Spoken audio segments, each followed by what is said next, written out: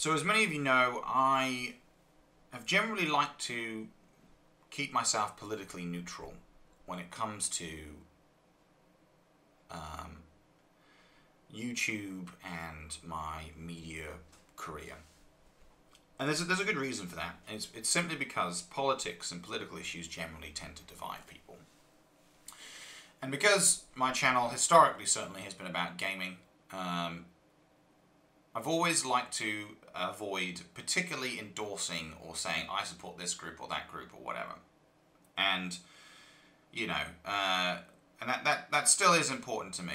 But unfortunately, sometimes certain events take place that are so profoundly ridiculous, upsetting, shocking, and offensive that I feel compelled to, unfortunately, break my silence, even though I don't really want to do that. Today's news, we saw a whole host of different people banned by Facebook for allegedly being involved in organised hate. A few on the list you may or may not have heard of: Alex Jones from InfoWars, Joseph Paul Watson, who was the English editor for InfoWars, and Milo Yiannopoulos, who used to write for Breitbart and is known for his provocative approach and conservative values. There were some others in there as well, including ones linked to alleged terrorist organisations and anti-Semitic groups. So, before I continue, I really feel it's important to stress one very, very key thing, which is, and I must stress this, I despise racism. I despise hate speech, and I despise people deliberately inciting violence, bullying, or abuse towards people on the basis either of their skin, or of their religion, or of their sexuality, or a list of other things that are inherently built into a person, either from birth or as a deep part of their beliefs. You know, that's not something like, and generally just picking on people for whatever your particular reasons, I dislike. I very much dislike. I particularly despise right-wing hate speech, not only as an ideology, because that's just an awful way to be, but also because it's personal for me, because I have family members who would be affected and have been affected by this kind of behaviour in the past. So I really, really feel the need to stress this. Most of the groups that have been targeted are allegedly far right. What's really interesting is that if you break it down, it kind of starts to unravel and reveal something really quite terrifying.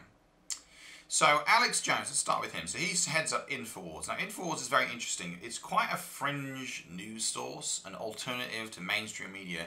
But the reason why it's alternative to mainstream media is because they generally kind of talk about a lot of things relating to either sensitive topics, particularly to do with, you know, politics, race, culture. But they also talk about fringe conspiracy theories that are, in my opinion, laughable, but in some cases actually quite dangerous. They're well known for having anti-vaccination opinions. Now apparently there's certain specific environments where they are fine with it, but they generally promote what I consider to be quite misleading information about vaccines, something that I really, really am concerned about, because without a vaccine you're vulnerable to a disease and potentially can even kill you. So that's a concern for me there, but we'll suspend the vaccination debate for another time. But they hosted that up, and so InfoWars generally, so far as I'm aware, don't certainly outright promote any kind of racism or racist ideals, and have not released any videos on why black people are worse than white people or anything like that, so far as I'm certainly aware from what we've found.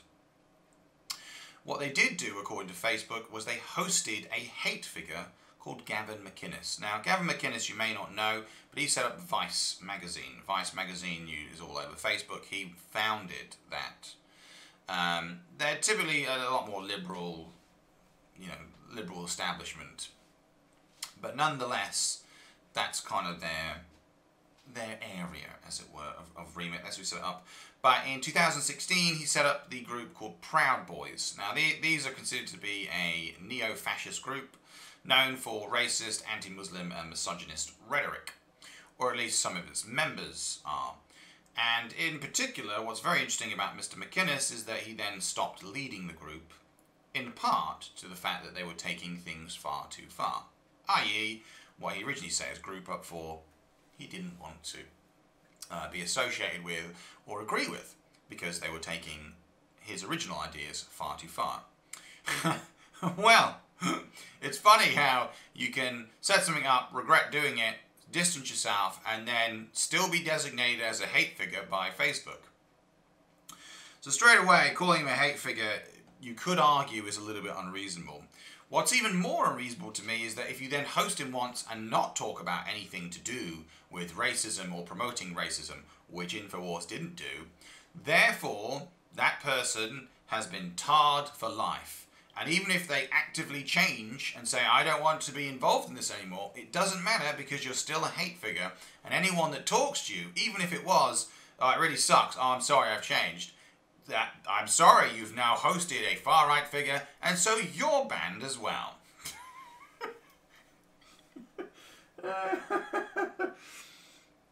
So that means, just to put that in context, if I was on Facebook right now, and Gavin McInnes walked in, and I went, you suck. And he went, I'm really sorry that I set up a group that's gone too far. I wish I could change it. I hate what's going on here. I do not in any way endorse the far right. I'd be like, oh, that's great that you've changed, or that was never your position. I too would be banned from Facebook.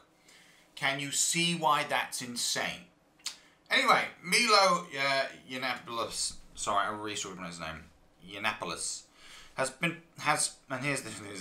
publicly praised McInnes, Gavin McInnes, and EDL founder, at least they didn't say he was the leader, because he also felt EDL went too far and distanced himself from the group, Tommy Robinson, banned from the network. Now again, Tommy Robinson, fairly controversial figure, did indeed set up EDL because he felt the police weren't, being active at dealing with aggressive Islamic groups.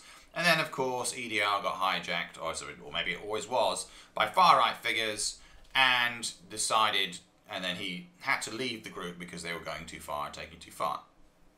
His own words. So, after doing this, of course, naturally, because you happened to be around when you started a group, which you had a completely different agenda with, and they lost control of it, he then, therefore, is now a hate figure as well. And so therefore, if you talk about these figures or praise these figures, that means you're also the enemy, and therefore you should be banned. Now, just to be clear, Milo Yiannopoulos didn't praise either of them for being racist. Praised them for things like celebrating free speech. And this is where we see a really interesting problem. And this is something as well that we get here. What Facebook have now said is that the firm will remove pages, groups and accounts set up to represent these individuals, and it would not allow the promotion of events when it knows the banned individual is participating. So that means now, if I, again, were to go onto Facebook and have Joseph Paul Watson, we're in the same country, next to me, and I said, hey man, apparently you're racist. He went, no, I'm not. I really don't like racism at all, and I would take a fight against it. I would be banned as well. It's so fair and reasonable. Now here's the thing. I want to stress as well.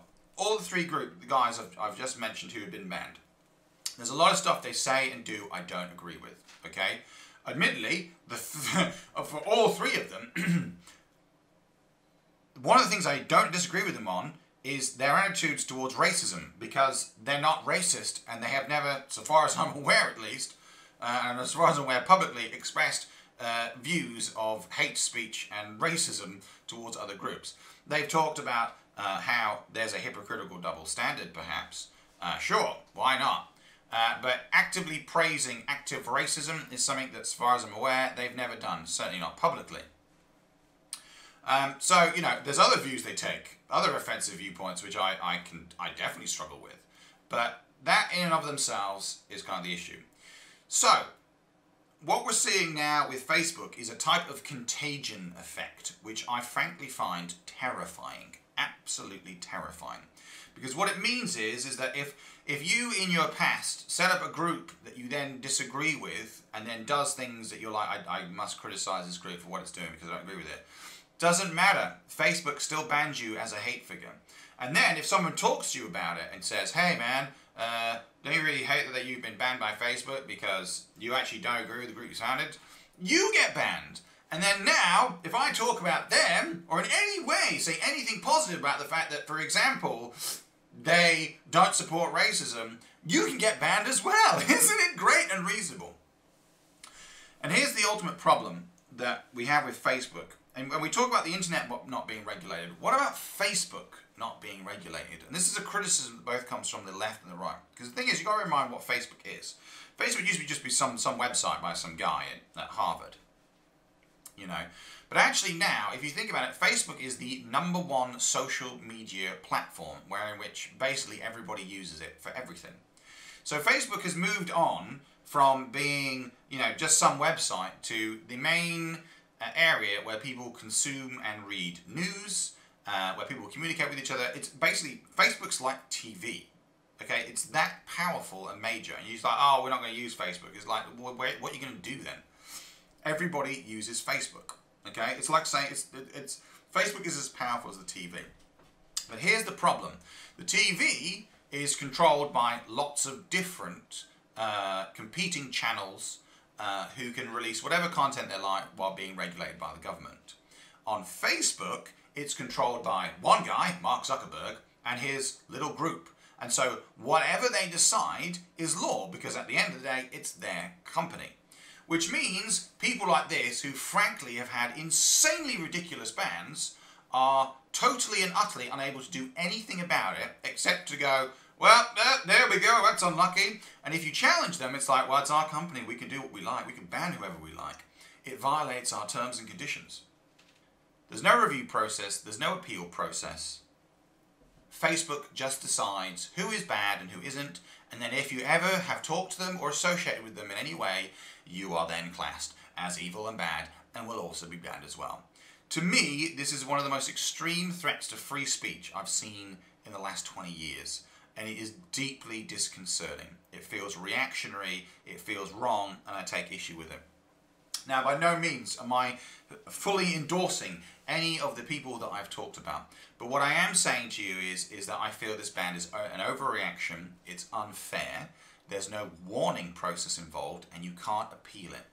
And while Facebook has an authoritarian dictatorship like this, free speech, particularly through the biggest social media platform in the world, is almost impossible to protect or preserve until laws change and rules change, where actually people can contest outrageously unfair bans. Everybody, I'm sorry to break my silence, and I'm sorry if my video has upset or offended people. But I felt like I couldn't keep quiet about this, because ultimately, if there's one thing I do believe in very, very strongly, and I always will, it is the free and fair press and free speech. Thank you so much for watching, and if you're, not totally horrified by what I've just said, please hit the like button, subscribe, and share the video. Thank you, and goodbye.